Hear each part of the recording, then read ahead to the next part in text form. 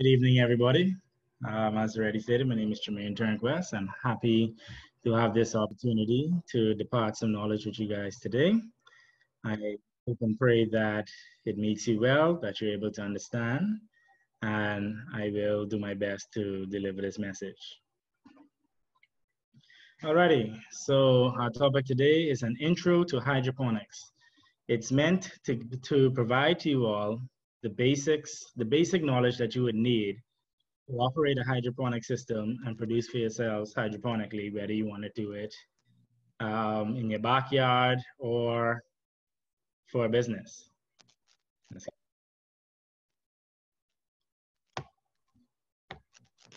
Alrighty, out, that is me to the left, and to the right is my partner, Mrs. Carleen Miller. We are co-owners of Grow Life Urban Supplies. Okay, alrighty, so an intro to hydroponics. Let's get started. So to the left, that is myself there, Germaine Turnquest. To the right is my partner, Carleen Miller. We are co-owners of Grow Life Urban Farm and Supplies, and we're happy to be able to present this to you this evening. Below, you can see our website, www.growlifesupplies.com. You can visit there to get more information on everything that you will see and hear about in this presentation. So, what's hydroponics? Simply, hydroponics is the process of growing plants without the use of soil. All of the plant's nutritional needs are provided via the water supply. So what that means is, when you have your hydroponic system, you usually have a reservoir, a tank, and you would add your water to the tank and you would actually add the nutrients to that tank. And that is what feeds your plants. Hydroponics is not new. Hydroponics can be tracked back as far as the times of the Mayans, right? The Aztec civilization. The Aztec civilization is where hydroponics was first known to be used on a large scale for production. The technique was lost after that time period, but it was picked back up again during the 1920s to 1930s, and it's taken off ever since. So those of you who may think hydroponics is something new, something modern, yes, it has been modernized, but it's actually been here for a very, very long time. Some of the pros of hydroponics, and there's pros and cons to everything, as we know. You can go pretty much anywhere. There's no worrying about whether or not the ground is fertile enough for you to grow because you're not using the ground, you're not using soil, period. You can grow more with less space. You can utilize anywhere between 40 to 50% more space than you would with traditional farming or gardening.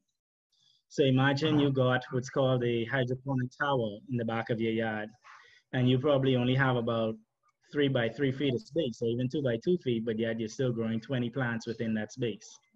Hydroponics allows you to do that. Labor is decreased significantly. And the reason for this is because common gardening practices are no longer required.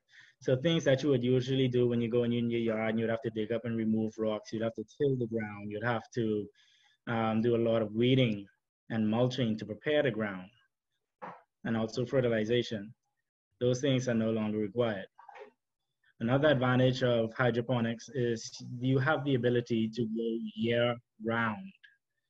So unlike traditional farming where you have a growing season, with hydroponics, every day of the year, 365 days a year, it's a growing season. Cons. Usually when it comes to hydroponics, if you're trying to do it at a somewhat large scale, it can usually be quite expensive. It's not cheap. It's actually not even cheap as a hobby per se. So that's something you want to keep in mind. Most hydroponic gardens and farms can be heavily affected by power outages. And the reason for this, and this is something to keep in mind, the majority of hydroponic systems out there require electricity in order to either operate pumps, lights, and stuff like that. And once electricity is lost and those pumps can no longer circulate the water, that can actually cause damage to your crops depending on how long your system's down. Another con attribute to hydroponics is many hydroponic systems are pruned to clogging. This is something you want to keep in mind when choosing the type system, as well as you definitely want to keep up the maintenance. Maintenance is key when it comes to keeping your system operational and at peak performance. All right. One key factor that cannot be ignored with hydroponics, it shouldn't even be ignored when you're growing in soil, is pH. It's very important to understand pH.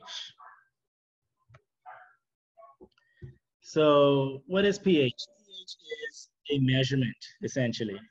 And what you're measuring is the acidity, the neutrality, and alkalinity in a liquid solution. So let me break that down. On the screen, to the right of the screen is a meter, right? That's a pH meter. You would insert that into your tank, and it will give you a reading, and that reading will be anywhere from 0 to 14. Anything 6 and below is considered acidic. Anything 8 and above is considered alkaline, and 7 is neutral. And it's also very important to take into consideration what you want to grow so that you can know how to manage your pH, because different plants require different pH levels. Some plants love an acidic environment, and others like an alkaline, and some want it to be nice and cozy in the middle. Not too complicated. 0 to 14. It comes out saying that your pH is 4. The solution inside your tank is acidic. And what I'm referring to when I say solution is the water in your tank once you've already added the nutrients to it. It's now called the nutrient solution. Alrighty, now let's talk about how do you adjust pH. So you've just stuck your pH meter into the water and it says, well, my pH is 3. Your pH is 3. So now you're like, okay, but my plant likes a pH of 5.4 or 6. How do you raise that? It's pretty simple. What you would do is you would use pH adjusters.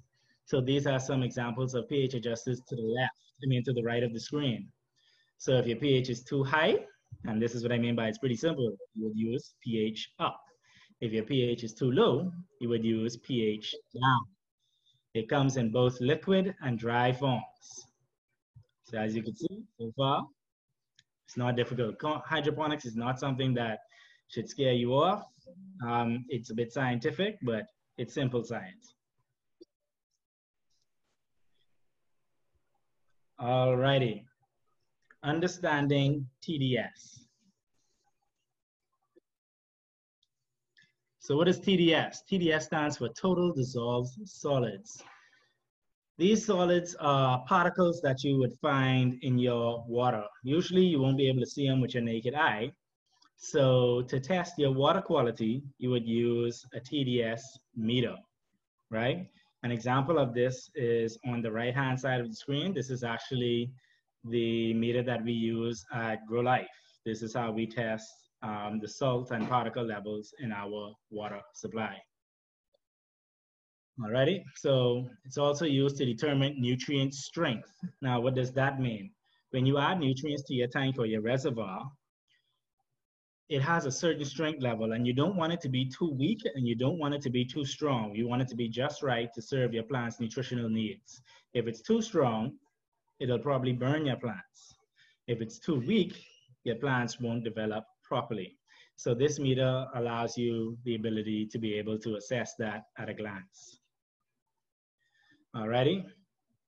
So as it says there, it can also be used as a measurement of water purity, right? So for hydroponics, reverse osmosis water is best. It's best that you use a reverse osmosis filter, although this isn't necessary. It is best, you don't have to.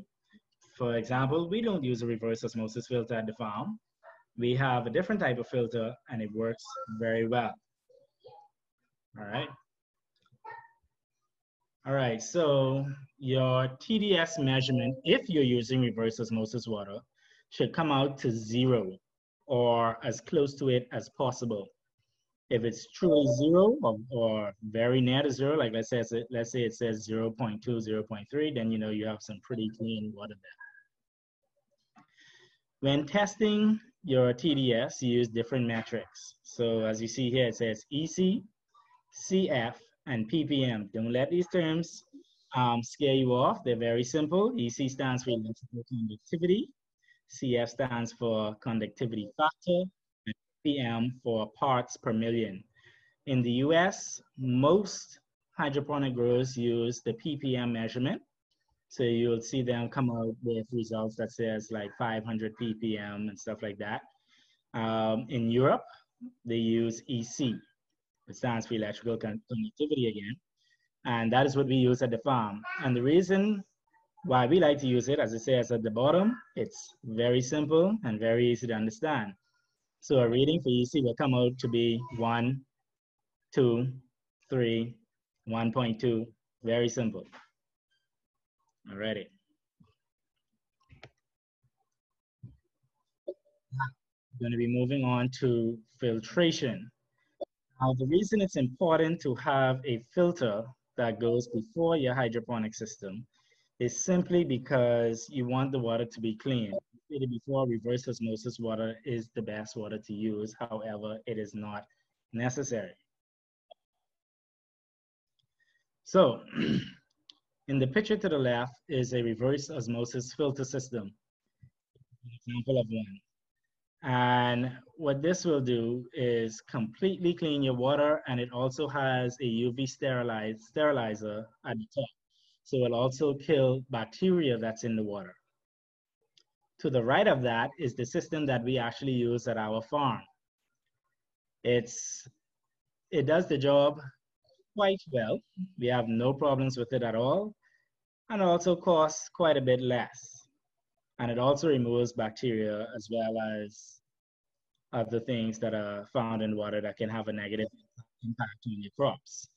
So the way most filters are set up, you have a pre-filter which removes sediment, and then you have a secondary filter that would remove the smaller particles, things such as cyanide, bacteria, and stuff like that, rust flakes, anything like that that can be found in your water, as well as chlorine. In reverse osmosis filters, you would have the pre-sediment filter, and then you'd also have another filter, which is actually the reverse osmosis membrane.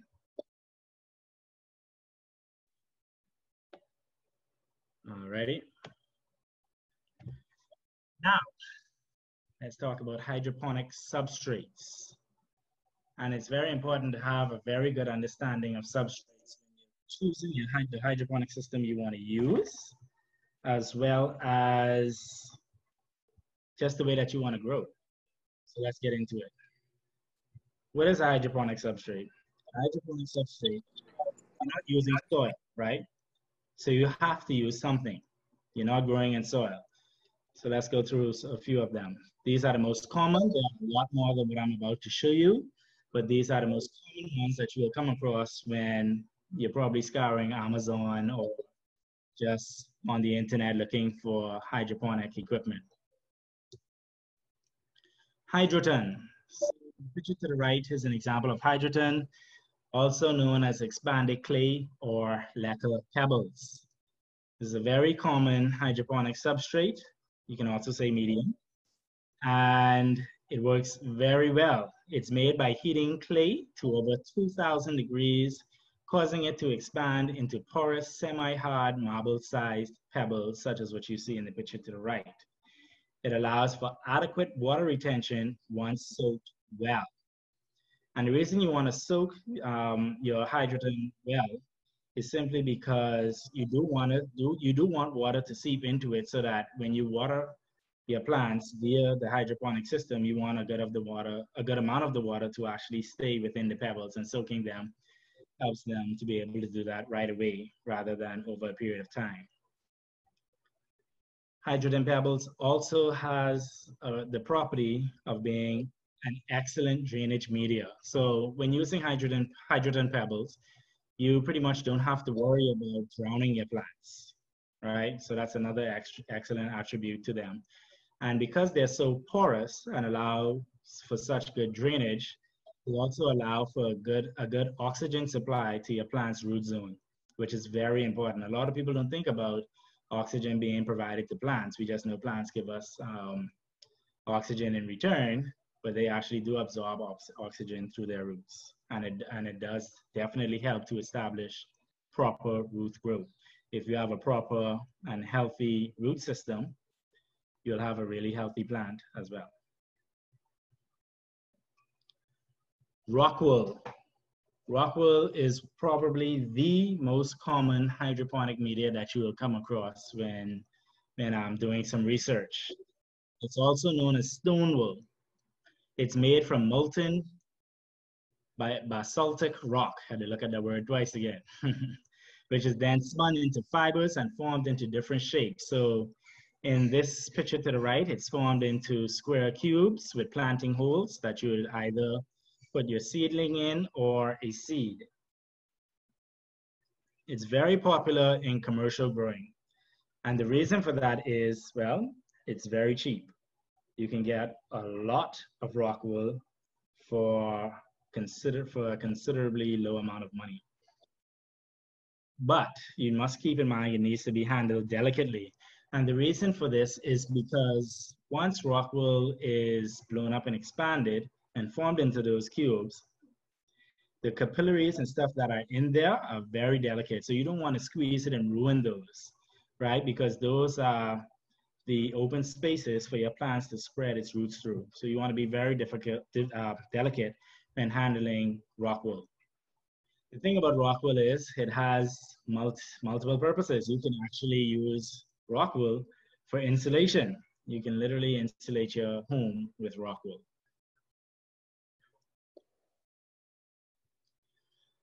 Another very common and one that I would like to highlight, especially another common substrate is coconut coir. Alrighty, so coconut coir is made from shredded or pulverized coconut husk. It's mainly processed into fiber, pith, and chips. Now, how many coconuts we have here in the Bahamas? Exactly. Alrighty, so when it's processed and turned into fiber, it's great for aeration. So you get a lot of oxygen to your plant's root zones. Pith. Pith is when it's the fiber is when it's shredded. The pith is when it's been shredded and then pulverized. And this is excellent for crops that need good water retention, right? So you need your medium to hold a lot of water for your plants to suck up because it's a water-hungry plant. Pith is excellent for that. It resembles peat. So if you've ever went and bought some peat moss from the local garden store, one of modernistic those, or whoever, it resembles that very closely. When it is processed and turned into chips, this is chunks of cocoa coir that are great for potting mixes, as well as it can be used for mulching purposes. Now, when using cocoa coir, when you purchase it, if the package does not say that it is pre-buffered, you definitely want to wash it. And the reason for this is it can definitely alter, it can have a pH effect on your plants. So when the water is added to it, it may not stay neutral. It may actually go up in alkalinity or down in acidity. So you definitely want to wash it. Now, thankfully, most cocoa coir products come already pre-buffered, meaning it's already been washed. At the picture to the bottom, you see that the cocoa coir is compressed in a block. This is an efficient way to purchase it if you're purchasing it from abroad, because you can then get it at a low price and you get a lot of it. So that one block right there can actually expand very, very wide. So what you would do to expand it is, let's say you have a Rubbermaid container, you would drop that block in there, add water, and it will then begin to expand, and you just help it settle into probably what looks like 5 times the amount that you see there. Another reason reason why I like to highlight cocoa is because it is actually locally manufactured right here in the Bahamas by a company called the Coconut Factory. The owner of the Coconut Factory is actually a very good friend of ours. We talk with them regularly, and they create an excellent product. So if you have a chance, check them out. The Coconut Factory. You can check out their Facebook page or their website. Perlite. Perlite is another very common medium found when using hydroponic methods. And what perlite is superheated volcanic glass. Don't worry, it won't touch you, but definitely you don't want to breathe it in. And it's also used in soil production. What perlite is, and what it's used for basically is it helps to lighten media. So it's an excellent media to add to something like cocoa coir. So let's say you have cocoa coir pith, which holds a lot of water. That pith can become waterlogged. So you want to create access to oxygen within it for your plant's roots. So perlite is an excellent way to do that. And the reason for that being is it's a very, very porous product. It's even more porous than hydrogen, which I mentioned first, right? Perlite also provides excellent drainage. It is a common ingredient found in potting mixes. So when you go to the garden store, you buy a bag of soil, a bag of garden soil or a potting mix, you pour it out, and what do you see? A bunch of little white specks. That is perlite. Alrighty, perlite is sterile. So the reason why this is important is you don't want your media to have the potential to carry and harbor diseases that could be passed on to your plants. These are things, well, that you are planning to consume.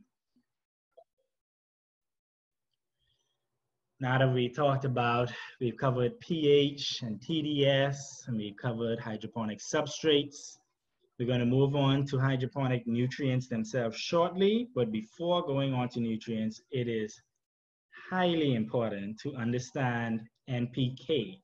So, what is NPK? NPK refers to the number ratios found on nutrients and fertilizer products. So if you ever went into the garden store and you bought a bag of soil or maybe some sort of fertilizer, and on that bag you saw 3 numbers, it may have said something like 432 or just some random numbers. That is your NPK ratio, and what that is telling you is the percentage of macronutrients in that product. We'll go over that on the next screen. So macronutrients, right? So the N in NPK stands for nitrogen, the P for phosphorus, and the K for potassium. It's the periodic table symbol for potassium, right? And these are the macronutrients that will be inside the nutrient products that you buy to feed your plants when using hydroponic nutrients, right? So, like I said, N for nitrogen, and this is to promote proper foliage growth with your plants. Phosphorus is to assist your plants in producing nice fruit. So if you're growing something like tomatoes, you definitely want some phosphorus in there, right? And potassium helps to develop overall root formation and overall plant growth and health. So they're very important. There are other things such as micronutrients and trace minerals and stuff like that, but we're focusing on right now the macronutrients because these are what you will see when you go out to purchase your hydroponic nutrients.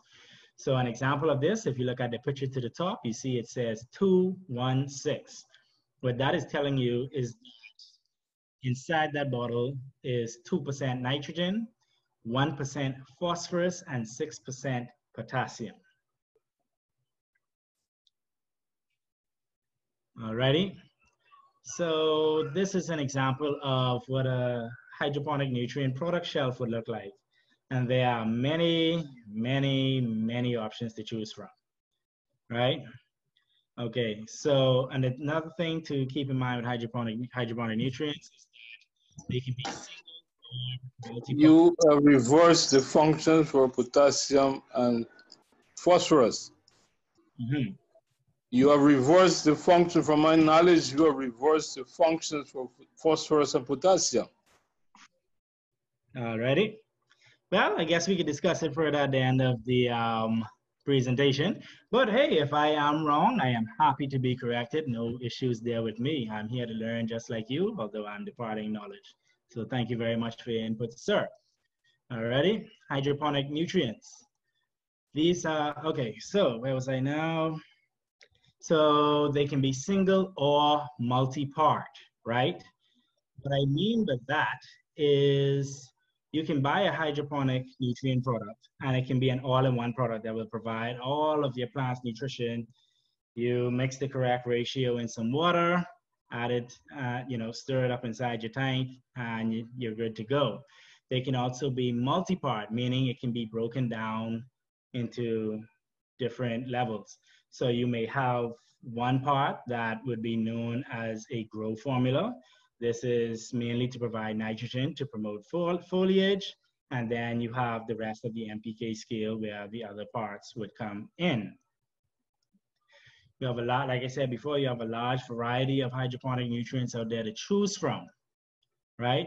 Now, one thing I want you to keep in mind when purchasing hydroponic products is that it's usually best to purchase the dry products, especially when you're purchasing from a foreign entity, simply because liquid is very heavy. It can either be liquid or dry, right? When it's dry, it comes in like a powder. Liquid just means it's already pre-mixed, and you just add it to the water, stir it a bit. With the dry nutrient, you have to add it in and then stir it quite well. And sometimes you may even have to create what you call a stock solution first.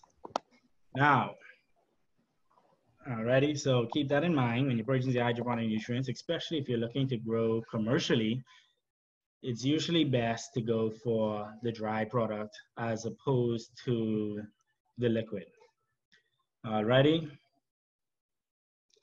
Contrary to popular belief, most people usually believe that hydroponics is all synthetic, chemical-based, and for the most part, you are correct. 90% or even more of the hydroponic nutrient market is comprised of synthetic formulations.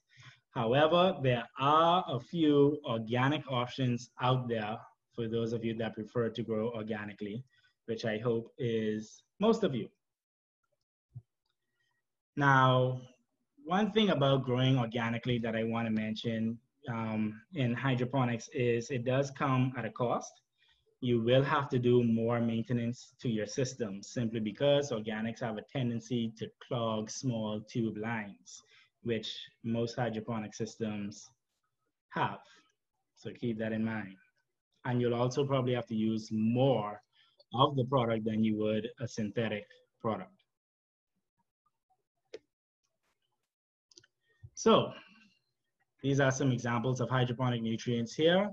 The ones at the top, when I first started growing hydroponically in my apartment, the Floral Grow series is actually the first hydroponic nutrient that I used, and I successfully grew lettuce as well as, what else did I grow? Bok choy and stuff like that. Successfully grew them indoors using that product there. And that is a liquid product. At the bottom, there's another product that I highly recommend. I actually recommend it over the product to the top, and that is the Master Blend for 1838 formula. The one in this picture is the 15-12-25, which will do pretty well as well for vegetable production. And that can actually be used as a one-part formula, which is what I want to point out here as well. If you notice at the top, it's 3 different bottles. That's because one bottle is more for foliage production. That's the first one there, that is known as a grow formula. And then you also have the micronutrient formula, which is the bottle in the middle. And then you have your bloom formula, which is the one to the right. And you would have to mix each of these into your reservoir in different ratios. And the directions will be on the bottle. It'll say like 1 tablespoon per gallon, probably not even that much because these are concentrated. Whereas the product at the bottom is an example of a dry hydroponic nutrient. You would literally take whatever the suggested measurement is on the box, add it to your tank, stir it in, and you're good to go. Well, actually, that says 2-part there, but it does come in a 1-part formula. Alrighty. See if it's anything that I missed here. Alrighty. So why are organic hydroponic nutrients uncommon? Well, they tend to be a bit more expensive than the synthetic ones. It takes a bit more to formulate them, so the cost is a bit higher. They will usually come in liquid form.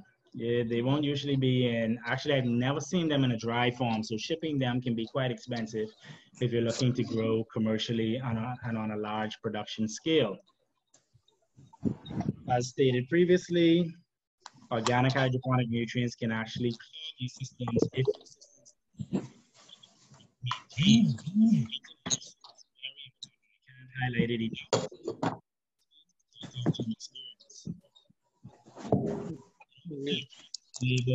via maintenance because you have to do a bit more maintenance to keep the systems clean and operating correctly. And like I said before, you typically have to use a bit more of the product. So the most common organic line of hydroponic nutrients out there are this brand here on the screen, General Organics. There are quite a few other brands out there, but if you were to type in organic hydroponic nutrients, this is more than likely the line of products that will be displayed firstly on your screen. Alrighty, so let's move on to different types of hydroponic systems. Alrighty, so you have nutrient film technique. Alrighty, so this is a hydroponic technique where in a very shallow stream of water is contained all of the dissolved nutrients that you've added to your tank that is required for proper plant growth. It is a recirculating system, right? So the bare roots of the plants hang down and they hang inside of this very shallow film of water, right? And it's usually inside a gully. And people that build this type of system themselves, it'll probably be some PVC pipe, right? Now, it is currently the most common method of commercial hydroponic production. So if you were to type in hydroponics right now into Google, more than likely you will see a picture similar to what you see at the bottom right of the screen. It's mainly used for producing short stature plants, right? So you're not going to be growing tons of cucumbers and stuff like that inside this type of system. This is mainly for lettuces. You can grow things like bok choy and chards and stuff like that. And those would be the types of crops that you would build or purchase this type of system in order to produce. And I do want to go over some of the parts. So if you look at the top right, you have the channel that I spoke of, the gully. But I want you to notice inside the tank there at the bottom, you see it says air stone, and then you have an air pump to the right. These are important for providing oxygen to the nutrient solution in your tank. So if you've already added your nutrients in there and that's all fine, but having good oxygen levels inside of the water is excellent as well. Why did we say oxygen is important? Proper root development. In the picture to the right, you're seeing a Dutch bucket system. This is a simple system that you can use. And they are also known as Beto buckets. And these are a series of buckets connected in a recirculating water system. So just like with the NFT system, there is a tank with a pump, and there can be an air stone and an air pump to oxygenate the water. And that is recirculated over and over again throughout the system and back to the tank. Back throughout the system, return to the tank. And you can utilize whatever substrate you would like. It's your choice, man. We spoke about things like perlite and hydroton and stuff like that. you can utilize those in a beta bucket system. So back to NFT systems, you'd more than likely be using rock wool or hydroton.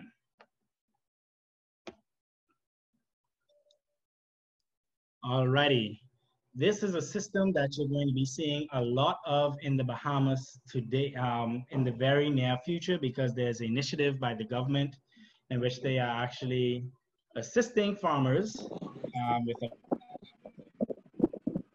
obtaining these systems to increase production in the country. These are vertical drain to waste systems. Nutrient solution is supplied to all plants in the system, and the excess runoff is simply expelled to the ground beneath or via a pipeline.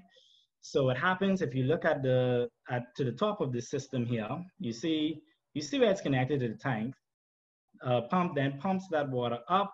Water is then delivered to those towers, the pots on those towers, and once it passes through all of those pots, it then goes down to the ground, which is why it's called drain to waste. But the thing is, it doesn't, the nutrient solution actually doesn't have to be wasted. In the picture to the top right, you can see that there are pots at the bottom of the towers, and plants can be placed inside those pots to actually be fed by the nutrient solution that would be the runoff from the top pots. Alrighty.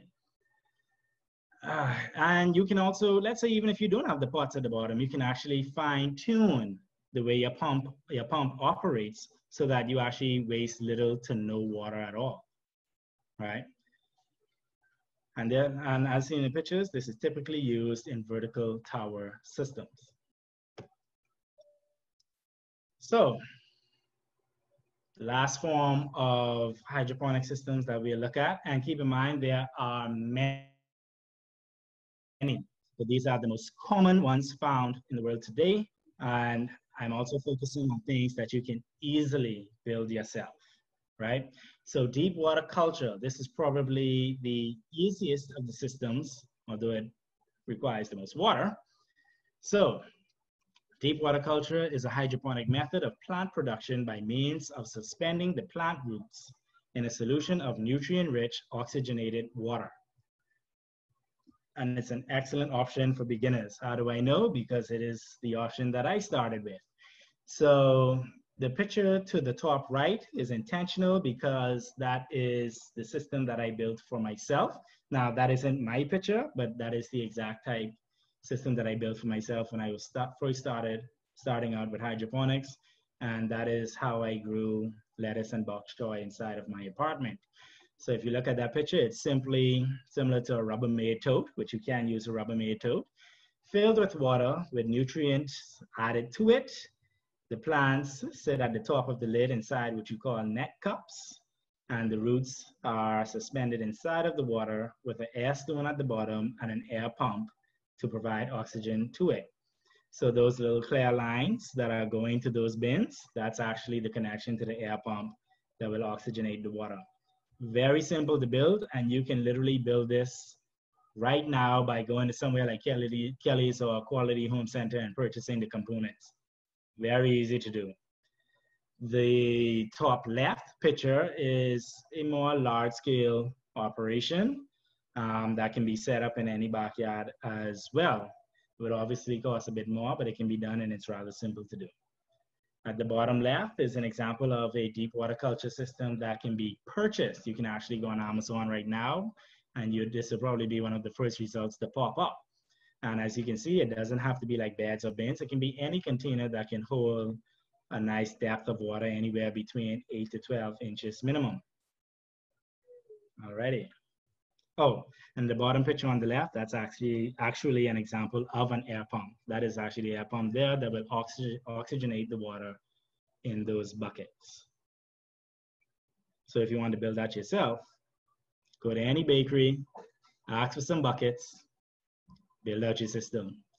Instructions are very simple to find online, and then you know where to reach us at Grow Life. So what do we use? Well, we use kind of a hybrid system. And this is also a system that we distribute at Grow Life. We actually sell this system. This is called the Autopot system, and it is manufactured in Europe. and we were lucky and fortunate enough to be granted the distributorship of the system.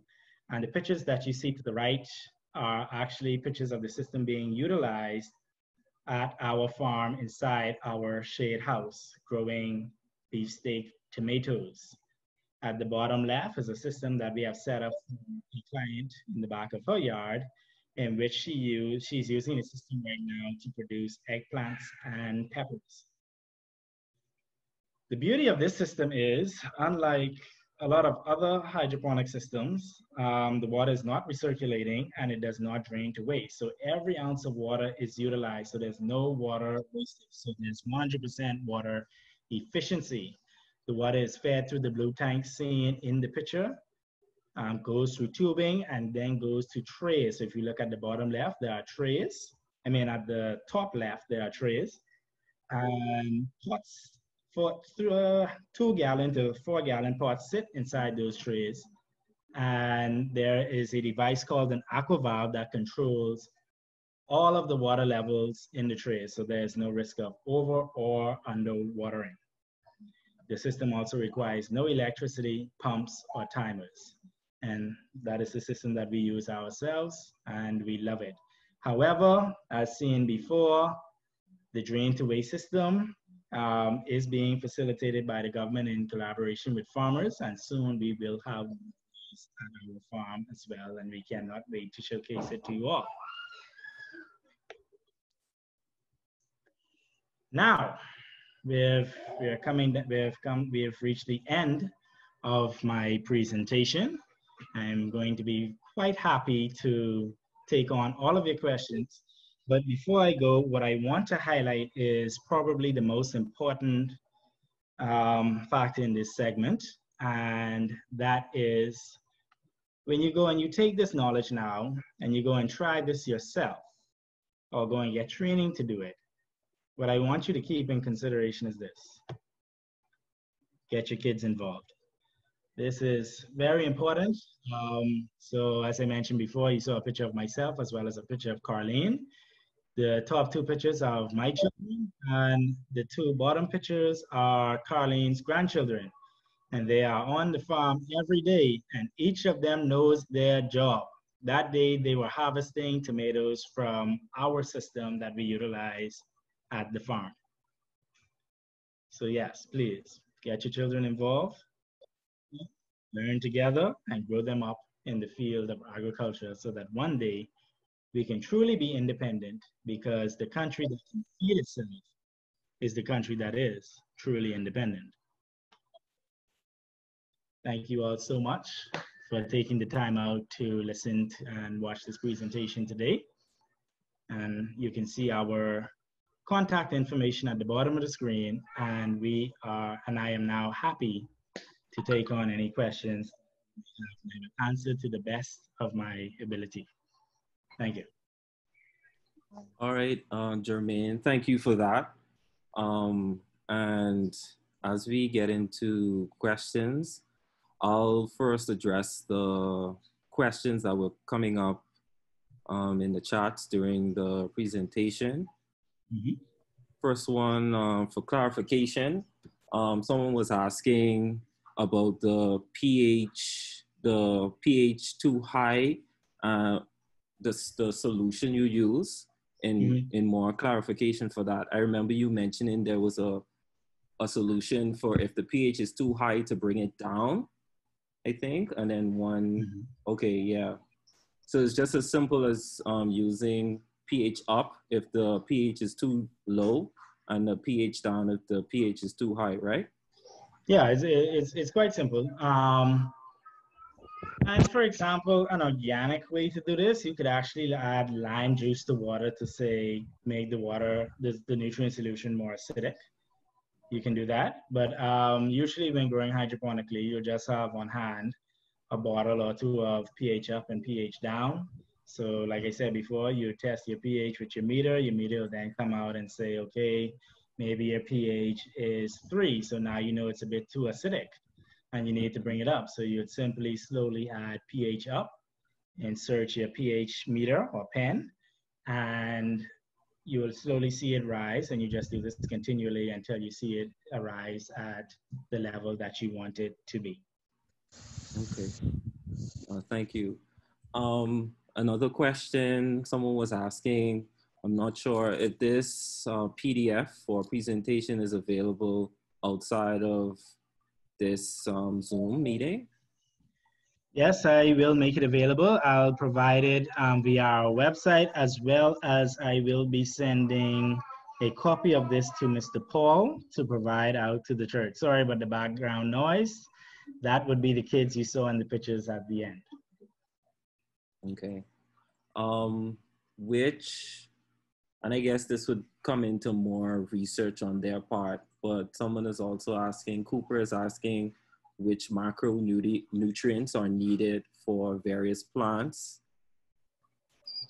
All plants will need all of them to grow properly. So you'll need your nitrogen, your phosphorus, potassium. Now, different plants will need different levels. So let's say you're growing something like bok choy or lettuce, which is what I started out with. You definitely want a good amount of nitrogen in there because they are leafy greens, so they're mainly producing foliage, correct? So it really just matters on what it is you want to grow, understand what you want to grow, and understand the plant's needs. Okay. And this is a question from Griffin, would the fruits, or I guess generally the plants from this process, be considered non-GMO?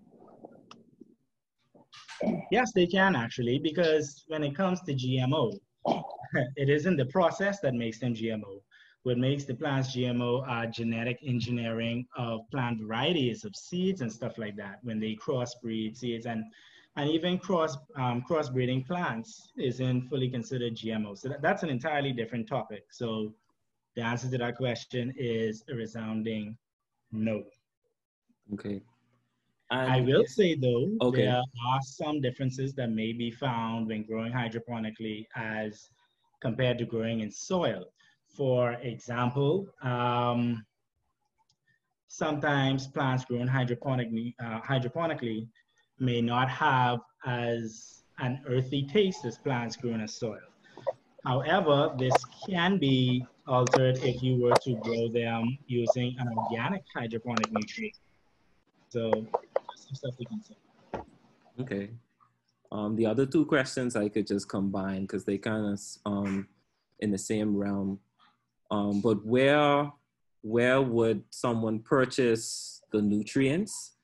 And I guess that would tie into what the initial cost for a project like this would cost someone, I guess. And that's a question from Griffin, and I guess that's more so considering, you know, someone who wants to do, you know, start up for themselves. Well, the thing is, typically hydroponics, how can I put it? Hydroponics, when you first start out, is definitely usually more expensive than when you grow with soil, simply because you usually have to purchase a system and then your nutrients. Whereas to grow with soil, you can literally just go to the garden store, grab a bag, a pot and mix, grab a pot, stick the plant in and water it, right? Of course, you still need to fertilize it properly and stuff like that, but it's usually a simpler and cheaper process. But you should always keep in mind the advantages of hydroponics that I mentioned earlier. So in terms of cost for hydroponic system, it all depends on the route that you go. What I would suggest starting out, and it does allow for you to gain a significantly better understanding of what you're doing. Not that growing hydroponically is difficult, but it does come with practice just like anything else. I suggest attempting to build the system yourself or have someone guide you through it. Or you can purchase a pre-built system. I've actually seen hydroponic systems on Amazon for as low as just over $100, right? So it isn't crazy expensive, right? But I do recommend trying to build it from scratch. Yeah. Okay, Or come to Grow Life and purchase one from us. and would you recommend Well, let me ask this before I get into the other questions. And I think some persons might have had some more insight into it as well. But what kind, and it might be a heavy question, you can let me know, what are the main differences between hydroponics and aquaponics? Well, the thing about aquaponics to remember is, well, the main difference is, okay, hydroponics, you're feeding the plants via nutrients that you supply. You go out and you purchase a hydroponic nutrient, whether it be synthetic or organic, or you go and, or with aquaponics, where the plants are being fed through the waste of fish, right? Which is then filtered and passed on to the tanks in which the plants reside. So that's the main difference right there. With hydroponics, you supply the nutrients via hydroponic nutrient products. With aquaponics, the plants are being fed their nutrients via the waste of fish. One thing to keep in mind, a lot of people like to talk about the two as two very separate entities. While they are separate, the term hydro stands, it's water, and that's where all the different ponics come from, right? So you have hydroponics, aquaponics, bioponics. You got about a million different type of ponics out there, aeroponics. So don't get so swayed with the labels. Just choose a method and go with it. Okay, I understand.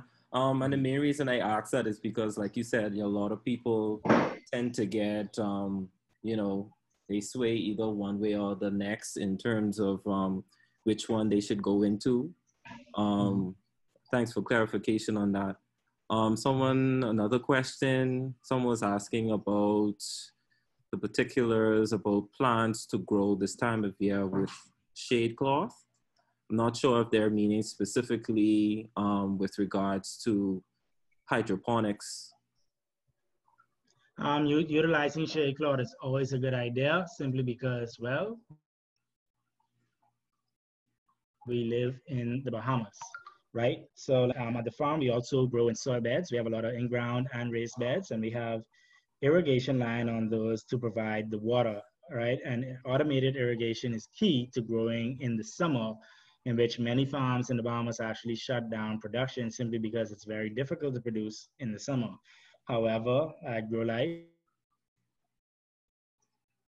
we don't shut down ever, simply because we believe that we can grow year round in this country, even though it takes a bit more effort and investment to definitely be done. Now with hydroponics, the whole thing is you're growing your plants in water. So part of the need for constant hydration is already supplied via hydroponics. Where the shade cloth comes in is just another positive attribute in which you don't have that glaring sun, beating down on your plants all day. And when you're utilizing shade cloth for vegetable production and leafy green production, you always want to consider the percentage of shade cloth that you use. Many people will go out and just buy any shade cloth. If the shade cloth is too dark, the plants won't be able to photosynthesize properly. Perfect percentage that we have found and that we utilize at the farm, it is in the pictures on the shade house that you saw, is 40%.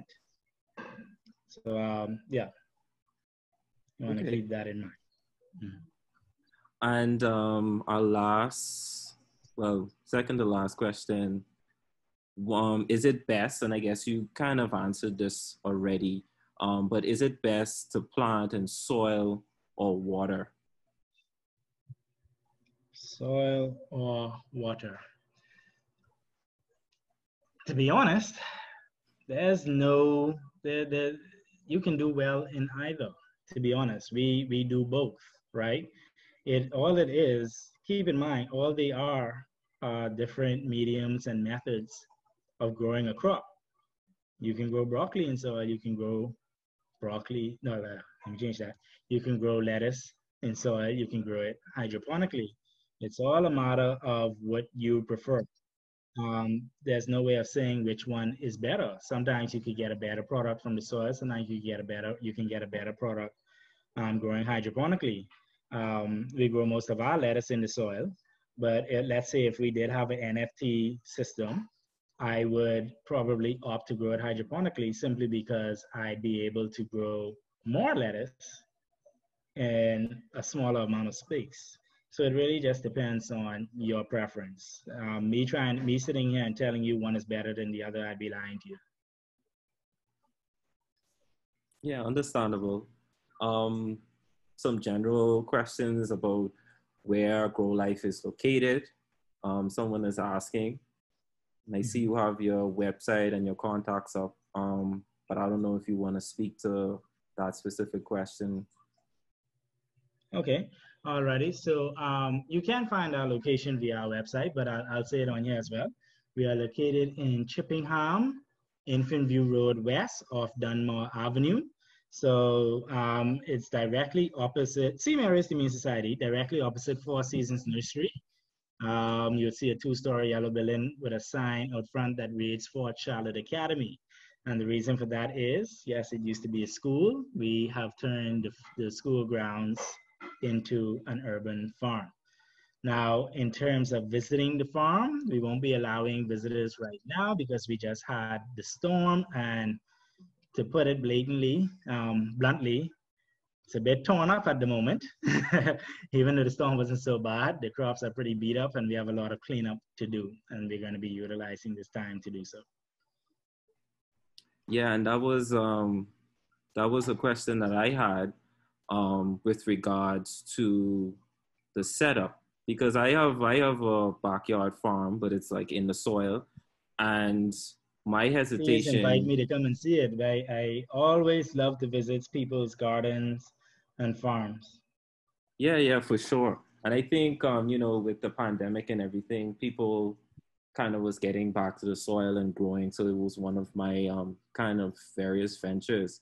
And when I was thinking about aquaponics or hydroponics, interchanging between the two, the concern for me was that during hurricane season, that it would be, as opposed to, everything is going to get, torn up or whatever, especially delicate like plants. What difficulty have you guys had as it relates to the systems? Because I know there's a lot of systems in place. You have the greenhouse setup and, the various pots that aren't necessarily like bolted down, but I don't know, like the hardcore setup you guys have there.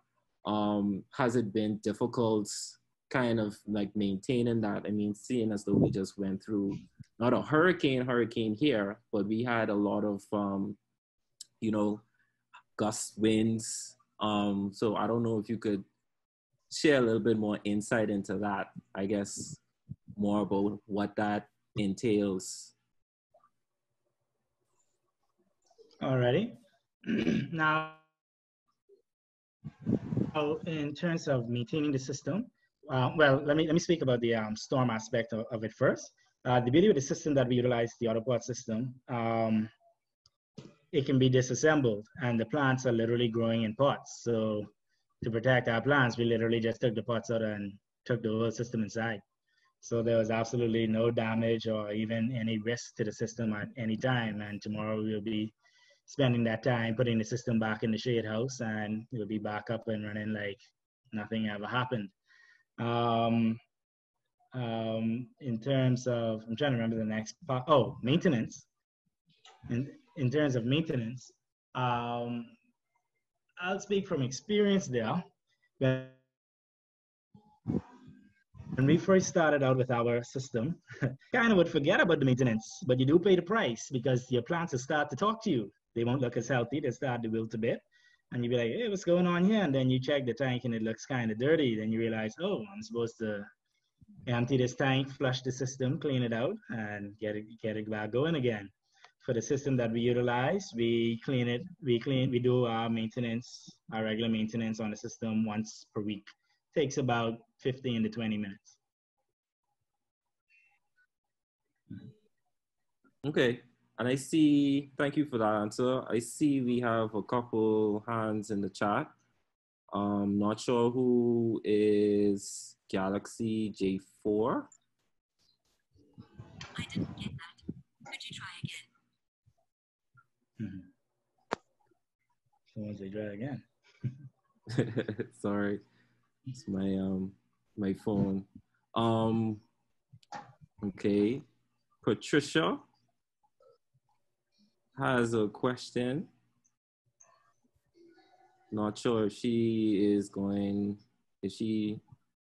has a mic available or if she is going to ask a question in the chat. Which Patricia? Okay. Is that DP DeVoe? Oh, which Patricia? Patricia Thompson, Patricia and some McSweeney. No, that's not me. I'll unmute again. Okay. We also have Deborah Delaney, whose hand is up in the chat. Alrighty. Oh, Miss Delaney, yes, I do know Miss Delaney. How you doing, Miss Delaney?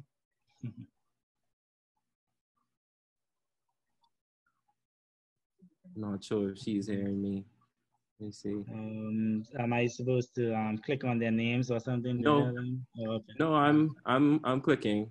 I'm just trying to get their attention. Not sure if they're aware right now. I'm here. Okay. Hey, Miss Hello. Delaney. Hi, Germaine. Very good presentation. Thank you. And you were correct. P is potassium and K is phosphorus. Yep. Yes, ma'am. Thank you very much. You're welcome. Okay, we also have a, one second. Let's make sure I get everybody.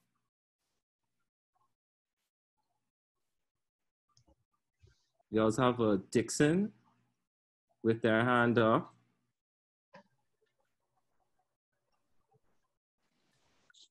Hi, good afternoon. Hello, good afternoon, Hey, good sir. day. Hi, how you doing? I am well, thank you. Okay, the question that I had in terms of the hydroponics versus soil. Basically everybody growing organic now. Is there a big difference in the nutrients value of the crops that you produce by hydroponics versus soil? Okay, I'll answer that honestly, and I did touch on it in the presentation a bit. So when it comes to nutrients growing hydroponically, probably more than 90% of the market is comprised of synthetic fertilizers, right? And the issue with synthetic fertilizers are that they mainly only focus on the macronutrients. And sometimes they may not include micronutrients, they may not include trace minerals and stuff like that. However, there are some of them that do. So it really depends on you to do your research into what you're purchasing. For example, the hydroponic nutrient that I displayed earlier. Let me see if I can pull it up on the screen again. So the Flora Grow series from General Hydroponics, if you look at the middle bottle, it actually says advanced nutrient system, and it's called Flora Micro because that one actually does supply micronutrients to your crops, right? Now, also keep in mind in terms of growing organically, can you grow using organic nutrients in hydroponics? As stated during the presentation, yes, you can. It's up to you to go out and look for those organic nutrients. On the screen right now is an example of a line of organic nutrients for hydroponic growing. However, do keep in mind when growing organically in hydroponics, the level of maintenance is kicked up. You have to do more maintenance rather than when you use the synthetic fertilizers. And that's simply because it's organic, you're using organic products. So clogging, think about the small tubings, the 1/4-inch tubings and stuff like that in the system, they can be clogged very easily. So maintenance is of the utmost importance, and you have to be on top of it when using organic nutrients. Okay. One more quick question. But it is worth it to grow organically. Okay, one more quick question. With the pest control with the hydroponic system, I saw you had water diseases, right? How would you go about treating that? Okay, so let's pick a common disease found at the root zone in hydroponics would be something called Fusarium root rot. And it's exactly what it says. The roots develop a fungus that then causes them to decay and rot. And that is passed throughout the system or through the water supply. So let's say you're using something like an NFT system, right? Or a system that recirculates. It's more of a concern because that's going to each and every single, if you're doing NFT, it's going all through that gully or that channel. So every plant will eventually be affected, especially if you're not able to identify it soon enough. Now, how do you avoid that? Simply maintaining the system. Another way to mitigate is to utilize a system such as what we utilize at our farm, the AutoPot system. I'll pull that up on the screen right now. The beauty about this is each of those trays are isolated, right? And because they're isolated, if a disease was to develop in the root zone in the pots in one of those trays, that system does not recirculate, right? And the water never goes back. So because that is the case, only the pots in that tray would be affected. Yeah, daddy on the computer. Go to mama. That's my baby. But yeah, does that answer your question? Oh, yes, sir. Okay. All right. Thank you. Thank you. Can I ask you one quick question, sir? Mr. Barrett? Mr. Barrett, can I ask a quick question? Hello? All right. Yes. Turnquest. Or maybe you're talking to someone else. All right. It's, My hand is still up. We trying to address the hands of, first. If you could raise your hand, then I would know where you are in the queue, and I will let you go as soon as everybody else is done. Because we have a few other persons whose hands are raised and persons who ask questions, other questions in the chat that I need to get to first. The next person I have here whose hand is raised is DeVoe. It just says DP DeVoe. I'm here. Hi. Okay. Hi, Mr. Bo. How are you? I am well. Okay. I have been growing, trying to grow organically in my yard. I have a little backyard farm. I just recently put up a shade house and I want to grow hydroponically in there. But I have a question. I have some 55-gallon drums. Wonderful. That I was, well, you know, we go on YouTube and Google a lot and you get a lot of information. And I saw where this gentleman was growing watermelons out of this drum without any sort of recirculating system. How viable is that? Actually, it depends on how he designed the system. So the reason I say that is because, and do remind me, I have a question about your shade house. The reason, it all depends on how he has it designed. He may have it set up as a deep water culture system, as I showed before. I think that can definitely work.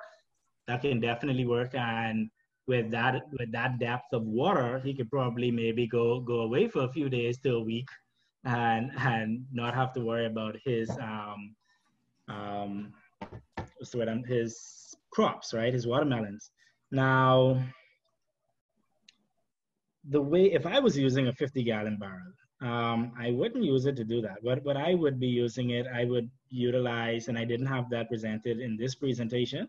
It's a bit more advanced, but I would design it to be an aeroponic system in which there would be PVC piping work done inside the barrel, and it would have misters attached to the PVC pipe to spray out the solution onto the plant roots, and it'll have a bunch of holes all around the barrel with the plants plugged into those holes. And the plant hanging on the outside and the root of the plant on the inside being misted by these sprayers. That's how I would design it. But yes, what you described is definitely doable. However, it wouldn't be the method that I would go about using. Does that Okay, answer your question? that answers my question, and it introduces something. It looks like the towers. We're talking about something similar to the tower type setup. Yes, yes. Okay. What the solution that I described that I would use, the aeroponic Yes. solution, that would Yes. be an example of a tower, Okay. converting the barrel into a tower. So Well, when you come off of this tonight, look it up. Look up aeroponics, and you'll get a better idea. You can also reach out to me. I'll be glad and happy to share more information with you. I do have a question about the shade, your shade house. What percent of shade cloth are you using? I have no idea. I just went to the store and they gave me a green one. I asked them what percentage it was. They couldn't tell me, and I didn't know. You know, at that Yeah. time they had a green, they had a black, and they had a kind of tan color. Yeah, even that's the thing. Even the colors of shade cloth can have an effect on plant growth. Green Hmm. is fine, but I just want you to next time keep in mind the percentage. Go for 40% if you can, if you're looking to grow vegetables. Right, because it's very shady in there. It's very cool, you know, without any. Is it kind of dark? It's yeah, It, yeah, it's dark. I have some tomato plants growing in there now, and plants are growing, but I don't think cucumbers grow very well in there because there's not enough sun. possibly, possibly. But Sun-loving plants won't do very well well, in there, no. under the dark, very dark shade cloth. So something like 80% is definitely out of the question. You don't want that. Well, I'm not quite finished with it, and so that's why I definitely will reach out to you after this. I need some help in completing it and Understood. getting stuff ready for September. Understood. Thank you. Thank you too. Okay, and I just want to address a question. I guess I could compound the two questions, and it's basically what, I guess before the storm, what kind of crops you guys were growing at Grow Life, and what kind of fruits can you actually grow with the system, with the hydroponic system? Alrighty. Now, another thing to keep in mind with hydroponics, like I said, you always consider what you want to grow. You can definitely grow things like peppers and tomatoes and stuff like that, eggplants, as long as the plants are not very large. But you're not looking to grow trees. So you're not going to be growing hog plum or something inside your hydroponic system. Keep that in mind. You're not going to be growing oranges or peaches or something like that. Tomatoes do well, as you can see in the picture on the screen. You can grow, like I said, you can grow different varieties of peppers and eggplants. You can grow cucumbers. Cucumbers do very well. And melons as well can be grown hydroponically. How can I put it? So yeah, when it comes to purchasing a system, and I'll highlight this again, always consider what it is you want to produce. So you go and purchase an NFT system, but you're not looking to grow lettuce. You want to grow tomatoes and cucumbers. You're not going to do very well because the root systems of those plants grow very large and they will clog up the channels. So just keep that in mind. Yeah, and I also want to make mention that we do have the Prime Minister's address that is supposed to be at 8. So we have 4 more hands raised, and I think we could just, if we could get through those last questions really quickly, just so for those who would like to watch the address and keep up to date with that, they can. So the next person we have whose hands raised is Wilson. Elsa Wilson, are you there? Yes, I'm here. I'm Okay. here. Yeah, so very interesting presentation. Thank you very much. I was wondering, I've been actually trying, I have a tiny little deep water culture system in my backyard that looks very similar to the one that you have, but I'm using fish. I'm doing aquaponics. So I was wondering, the grow pot system that you guys are selling, how does that work without pumps and stuff? You're not recirculating the water. You said the water's not wasted. Is it is it gravity fed? I was just wondering how that works. Yes. Okay. So basically, it is a gravity-fed system. So as you saw on the screen, I'll pull it back up. The tank there to the back of the shade house, that is a 105-gallon tank. We do go up to 200-gallon tanks. All of the nutrient solution is in that tank, passed down the tubing that you would see in between the pots there, the pots and the trays. And inside of each of those trays, the way the water is managed is by a device called the aqua valve. And essentially what that does is it simply determines and regulates the water levels in the tray for the plants to consume. So once it detects that it is empty, the valve opens up. It's just like a float valve, essentially. It opens up, allows more nutrient solution into the tray. Once the plant completely consumes it, it would then do the same thing all over again. And that the beauty of that is each plant is basically regulating its own feeding schedule. So as stated before, you mitigate the risk of overfeeding or underfeeding. Okay, and those barrels that you're using, do you sell those separately, or do you have to purchase the entire system? At the moment, we sell it with the system, and that is the tank is actually a flexi tank, so it isn't solid plastic. Once that is empty, you can literally fold that up like cloth and put it away. Oh, okay. Okay, I'm looking for like 100-gallon thing to put my fish in. Alrighty. Yeah, and so at this time of year, you're growing tomatoes. I mean, I have a little hoop house, a tiny little hoop thing with, I'm also like the previous person who bought shade cloth but doesn't know what percentage it is. But so my cucumbers are growing, my basil was doing very well, but I'm just wondering what time, this time of year, what I should be planting. Well, if you're going the hydroponic or aquaponic route, you can plant whatever you want. If you're set up correctly with your system and the proper shading, right? You can go whatever you want. So like, for example, right now, like you see in the pictures, we are growing tomatoes, right? We're growing tomatoes, and most people this time of year, many people wouldn't even try, but this is simply proof that yes, it can definitely be done. Oh, okay. All right, thank you very much. You're welcome. So when you guys are back up, I would love to come and see your setup. Please do. Okay, and we have next, I don't know who is Samsung Galaxy. That's the next raised hand in the chat.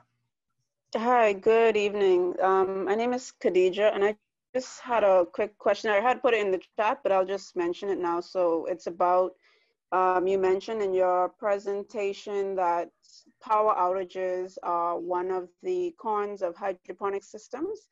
Is there, what do you do in your system? I know you mentioned you have aquapots, but when you started out, for example, with a deep water culture system, what would you suggest in a situation where, like, for example, this weekend where we had power outages for more than like 12 hours in some areas? I heard some persons, they use solar panels, but what can you give me any tips? Yes, definitely. Solar is definitely a solution, and it doesn't have to be expensive solar.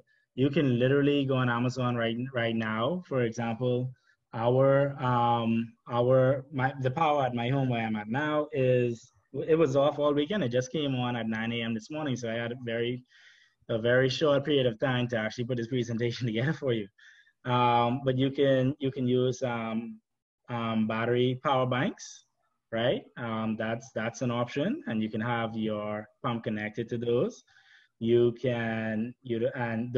go with solar, so you can get one of those with a solar panel combo, and that will work well.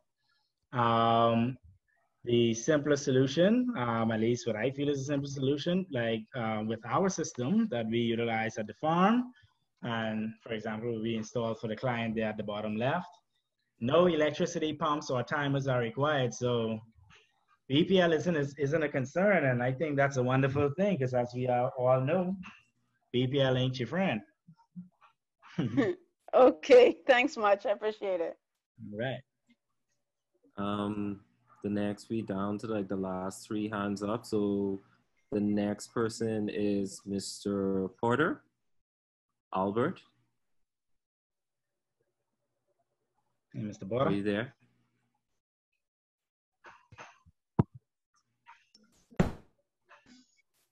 Yes, thanks for your presentation.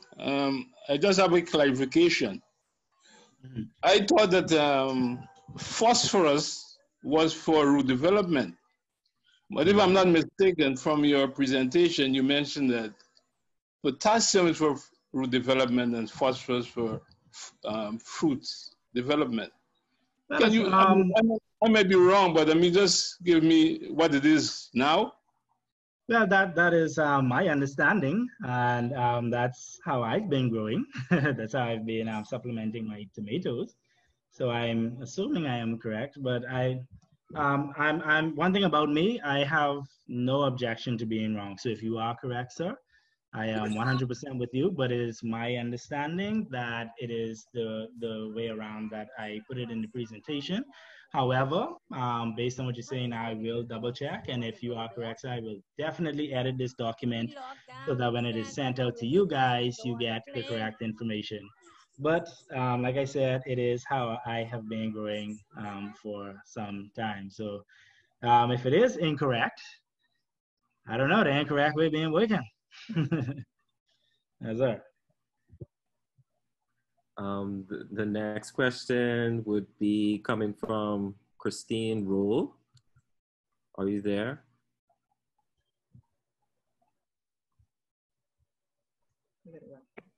Hi, good night. Good night, Ms. Rule. Where do you purchase the system from, the piping for the system? Where do you purchase the piping for the system? You mean if you wanted to put a system together yourself? Yeah, the PVC pipe. Oh well, in any plumbing store. What I would have to go in a bit more in depth to really explain it to you, but you'd probably be looking for 3-inch PVC. If you can get thin-walled PVC, that'd be good. And then you'd need a hole saw to drill out your 2-inch holes, and then you'd need your neck cups. There's different components you would need, but you can find the PVC at pretty much any plumbing store. However, if you want to be really nitpicky about it, you do have what you call food grade PVC as well, but the regular PVC works just fine. The regular PVC, okay. Try to protect it from the sun as much as you could. So shea cloth would be good when utilizing PVC. Food grade, yeah. Okay, 3-inch, okay, tin walls. Okay, thank you very much. You're welcome. And our last hand up in the chat is from Teresa. Yes, good night.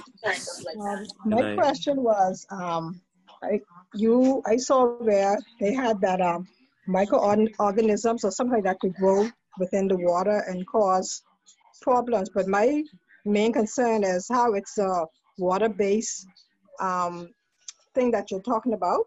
Is there any chance that like tadpoles and things like that could ever form in that? Because I'm afraid of things like that. You know, water cycle being there. No, I don't. There's a possibility. The tadpoles and stuff, they won't like it simply because of the nutrients that you've added to the water. Yes.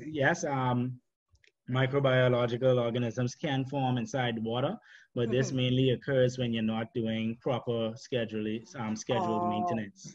Oh, okay. So, yeah. Okay. Thanks so much. You're welcome. And with that, we have no other questions. I saw some persons had some questions related to your system. But I want to remind everybody that if you visit their website, you should have all that information there, correct? Yes, and we will actually be adding a members portal to the website. And what this portal will be is it will pretty much be like a blog essentially. And once you sign up, you will have access to freely available in-depth information to assist you with not only hydroponics, but just growing on the whole. Thank you very much for your presentation, Germaine Turnquest. We really appreciate the information that you've shared. And thanks a lot for the participants